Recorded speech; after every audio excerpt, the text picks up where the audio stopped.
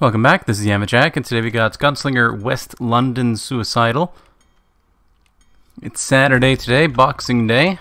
I don't know if you guys care much for Boxing Day. Well, I used to when I was young. But these days especially, it's like, I don't know, like, stores don't really do as much anymore for their sales. And the sales last so much longer, it's all online anyway, you know? Like Amazon was running Boxing Day sales on like Christmas Eve, I think. It's not really Boxing. It went from like Boxing Day to like Boxing Week, and now it's like Boxing Month, and you know it's all a mess. But it's Boxing Day today. I haven't even looked at any stores. I don't care, you know. I'm not really somebody. I'm not really somebody to worry about sales and stuff like that. It just you know, it's a stressor, right? You know, you're like, oh, I gotta like look on it and like see what kind of deals I can get, and you know, maybe I can save some money on something I'm planning to buy anyway. And it's like, you know, yeah, but at the same time, you're spending time and going out of your way and doing all this, and you find it fun, then like, that's great, you know. You're finding it fun and you're saving money. That's like that's a big win right there, right? Oh, I'm yawning. I don't know why. That's a big win. Yikes. But for me, it's just stress, you know. Like I don't particularly want to go shopping. That's the other thing is like, if there isn't anything you need, like Boxing Day, you're not saving money, right? Like if you go on Boxing Day and you buy a Switch that you weren't already planning on buying, you're not saving money, you're spending money. And you know, you're spending less money than if you would have bought it a different day, but you weren't planning to buy it a different day, so you're not saving money, you're still spending money, you know? And you know, it's not ultimately that valuable to me. I don't really care, is what it boils down to.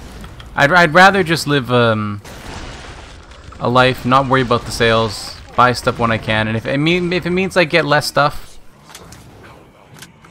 then so be it, you know. I'm not upset by that. I'm not upset by that at all. It's fine, you know.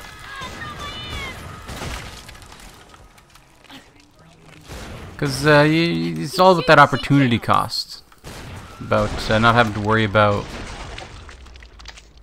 Oh my god, my eye keeps twitching lately. I don't know why. It's all about, you know, the not having to worry about the stress. I'm paying money to live a calmer, more relaxed lifestyle, you know? And I think that's valuable. I think a lot of people underestimate the value of that. You don't need a lot of things if you can be satisfied with a little, right? Break time's over. Get back to work. And I'm definitely easily satisfied, so I don't really concern myself with having to have a whole lot of things. I mean, it's nice to have a lot of things, you know, of course, but you know, I don't need them. If maybe if like a cool knife was on like a sale or something like that, I don't know, but it's just you know, you have to go and look on it. It's such a stressful, time-consuming thing. I'd much rather just be like there are things that I'm going to be buying eventually, right? Like I'm going to be buying a NAS. Right now I just have a 6 terabyte hard drive coming that I'm just going to stick in my PC. But I'm going to be buying a NAS eventually, right? So I could go shopping for NAS parts, get like a computer case, motherboard, cheap CPU, some RAM, drives, you know, like any of that kind of stuff. Those are things that I'm going to be buying anyway, and I'll be able to save money on it. I'm going to want more knives. You know, I'm going to want a utility knife. I'm going to want shears. I'm going to want like some cutting boards, pots, pans.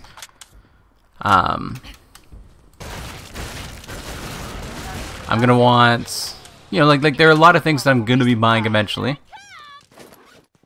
right? Like things that I definitely have plans to buy eventually that would probably be on sale right now. It's just like I don't have the budget to go and buy all of them, even if they are on sale. So like, how do I figure out which one I want right now? And you know, like, are there which sales are the best? And like doing all this research and finding the thing that actually works the best for me. And it's just like, nah, I'd rather just wait until the time comes that I'm gonna be buying it and just spend a little bit extra money and not have to go through that time consuming, you know, ordeal. I have to put up with it. It's a lot better for me. My family went out to Best Buy this morning though. Well, not this morning, this afternoon. They went out to Best Buy and I don't know what they got. They all got something, you know. I'm like, I don't know. I have money. you have stuff. I have money. You know, which one's more valuable, really? You know, who can say? You know, they got to go have fun, buy something that they like. I get to have financial stability. Which is more valuable at the end of the day? And I'm not being facetious. You know, it's a genuine. You know, like. You can't really know. I mean, if you're in a position where your finances are a problem, then of course the financial stability, the money is of course going to be the better one. But you know, it's like, oh dear Lord. Thank God the flesh pounds just like launch you so far, you know. I thought this was on fire, and I'm like, oh my God, where did we go? I panicked for a moment. You know, you can't really say whether, you know, the security, the confidence that financially you're fine is going to be better than being able to, because it kind of comes back to the same thing, right? Like if you're not enjoying yourself, then what's the point of having all that money, right? But for me, it's just stressful, so I don't take part in it. Not too much. I'll probably look on Amazon later. Take a look, see if there's any good deals on clothes. Maybe I need some shorts. I need some shirts. I need some pants. You know, if I can find like a really solid deal on something, I'll probably pick it up. You know, I doubt there'll be anything, but I like looking on Amazon for clothes all the time anyway, because sometimes you get a good deal. Usually Amazon's pretty garbage for clothes, but sometimes you can find a really nice deal. So I mean, I'll probably take a peek at it later. Rock and roll. That's the extent of it, right? Just because it's something that I do all the time anyway. It's not really a stressful thing, and if I can find something that I like that's on sale as well, then you know that's great. And I've got some new tricks. I'm getting all these like. You ever get the feeling like you have something crawling around on you? Because that's what I've got right now. I'm like itching everywhere right now. I don't know why. I have this feeling that there's something on me. Probably isn't. You know? It's just panic, hysteria. But you know, it happens. I'm scratching everything, dude. Scratching it all. I'm feeling generous. I do need new clothes, though. My clothes go disappearing all the time. They just up and disappear. These people steal them. They steal them all, dude. Let's see, West London. I know it's KF West London. Or is it West London? Is it down here? Where is it? I'm having trouble. KF1 West London. That's right. I was looking for KF West London, but it's KF1. Alright. So it ignores the KF underscore. But since it was KF underscore, KF1 underscore went to the K section. That's okay. That's okay. Here we go. The mission is underway. Lock and load. It's a fun map. It's a fun map. It's definitely my favorite map, I think, from KF1. Maybe we'll play some KF1 one day. I'm not good at it. Like, that's the thing, is KF2, alright, you might look at my gameplay here and be like, wow, you're like pretty good at this game, you know? And you'd be totally right. But KF1 I'm not as good at. I don't have as much experience with it, you know? I got a few hundred hours in KF2. In KF1 I've got you know, like 100 hours maybe, if that. 100, 150, 180-ish, you know. I didn't do it too much. It was like a game that I enjoyed and one that I went back to all the time. It was definitely one of my favorite games at the time, but I didn't like find it until fairly, like, I don't know. I played it for like 70, 80 hours or something like that. I don't know. Like, I probably have more than that. I don't know. I have no idea how many hours I have in KF1. But I'm better at KF2 is the moral of the story.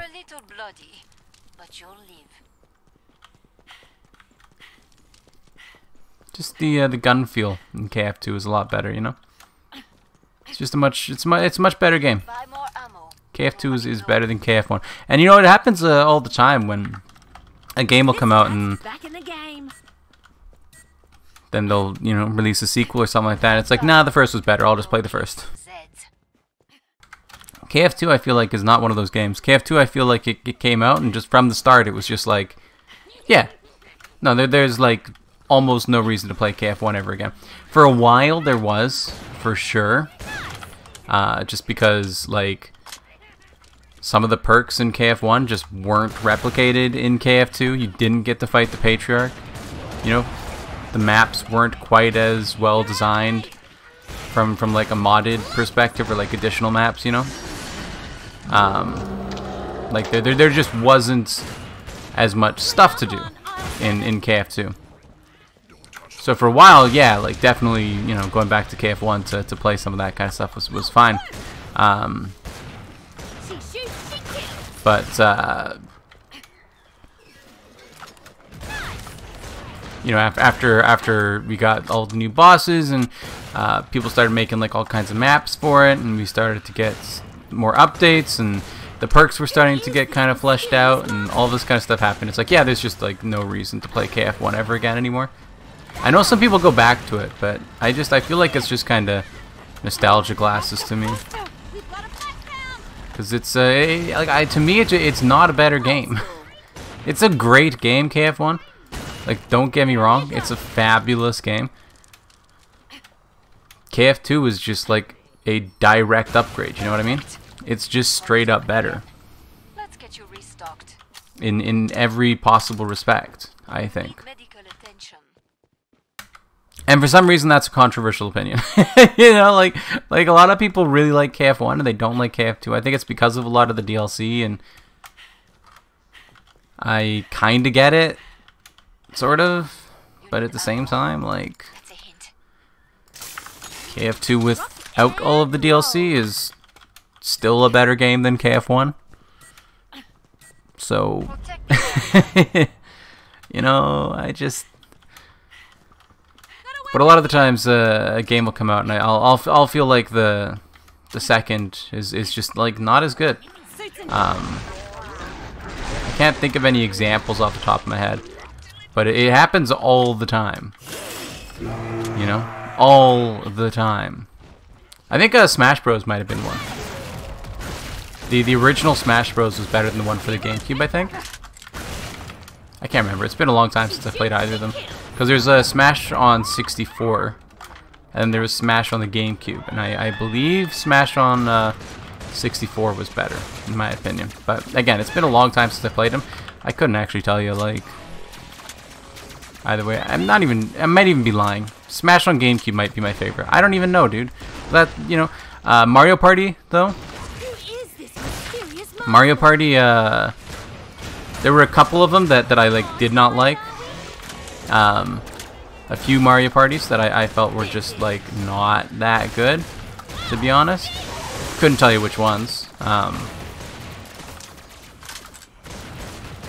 She shoots, she kills. Super Mario Galaxy 2, I think, might fall into that.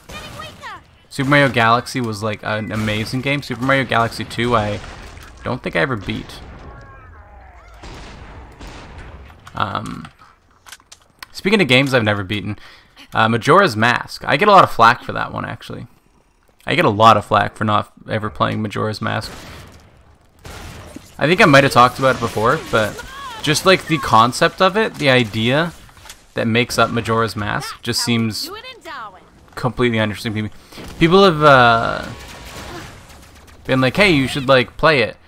And every now and then I get this like inkling to be like, maybe I'll do like a little series on Majora's Mask. And see how it goes. But then I remember, like, no, it's timed. You know, it's timed, so you can't do that. Oops, it's been a while since we've had one of those, and it just doesn't interest me. I'm not into the whole like feeling like I'm being rushed through the game. And people are like, oh, it's not rushed. Like you get to sleep when you want to, and it's not rushed. You get to make no. It's rushed. I will feel rushed. You know, the game is designed to make you feel this sense of urgency behind it. I am going to feel that sense of urgency, and it's not going to be very fun for me. I don't enjoy that kind of thing. Like Final Fantasy 13 kind of did a similar thing. Final Fantasy 13 is my favorite Final Fantasy game, and you know that's another controversial opinion, because a lot of people think that it's like this super linear story without, you know, being able to like really like explore the world or whatever. And I'm like, yeah, it's a Final Fantasy game. Literally all of them are linear. They are all linear. And they're like, well, no, you know, Final Fantasy, you know, 6 was open world or whatever. And I'm like, no. They all have a written story. You don't get to like alter the story, okay? If you do, it's not in a major significant way. Okay, you're not like killing off, you know, characters and like completely altering the way the world works. No, like there's a story. They wrote the story. My God, stop! It's my mother texting me dinner, even though I already told her I don't want it, like 18 times today. But it's like all of the Final Fantasy games are all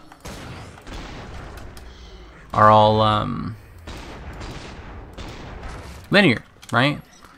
And Final Fantasy 13 might feel a little bit more railroaded. You know, might feel a little bit more like you're kind of locked into the one way to do things. But I didn't really get that feeling.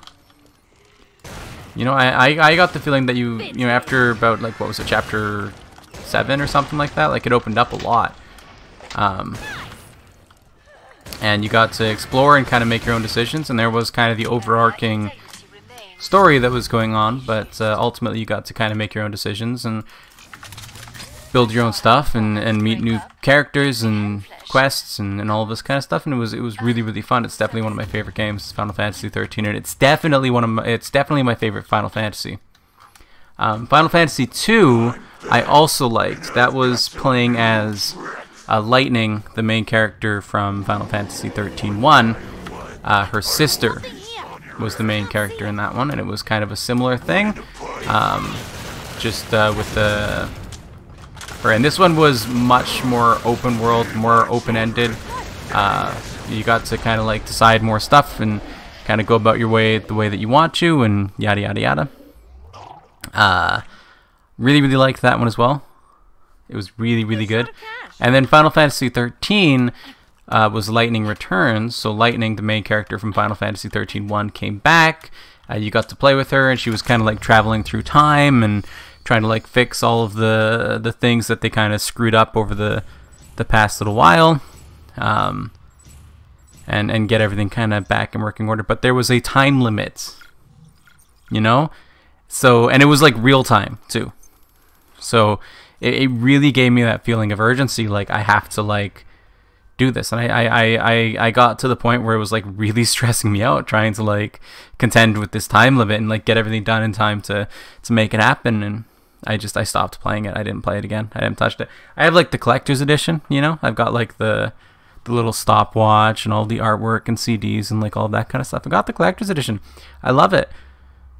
But just feeling that sense of urgency is super unfun for me.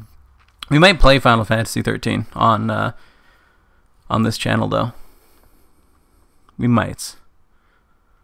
I could do that, like 3-hour videos or something like that once a week or something. Just to have some fun with it. Anyway. Yeah, Final Fantasy 13-3 kind of reminds me of Majora's Mask, and it kind of really cements that I'm just never going to play Majora's Mask, because I really loved Final Fantasy 13-3, Lightning Returns, up until the moments when I started feeling that stress from the time, and I'm like I have to like I was really enjoying like kind of like taking my time and sightseeing and like doing all this kind of stuff, and then it was like, you have like, you know, 3 days left, you have 8 hours left, you have 3 hours left, and I'm like, I'm just never gonna play it again. I'll probably beat it at some point, but like it was really stressful, and like I don't want to feel that stress when I'm playing games, you know. And then Majora's Mask kind of gives me the same thing, and it just kind of scares me. But people get mad at me when I say I'm playing Majora's Mask, because it's like Ocarina of Time and Majora's Mask are like the two, like, you know, Zelda games that everybody should play if they're a Zelda fan, you know what I mean? But Majora's Mask is definitely not a game I'm ever going to play, I don't think. Anyway, thanks for watching. Remember to like the video if you like it, subscribe to see more in the future, comment if you have anything to say, and I'll see you next time. Bye-bye.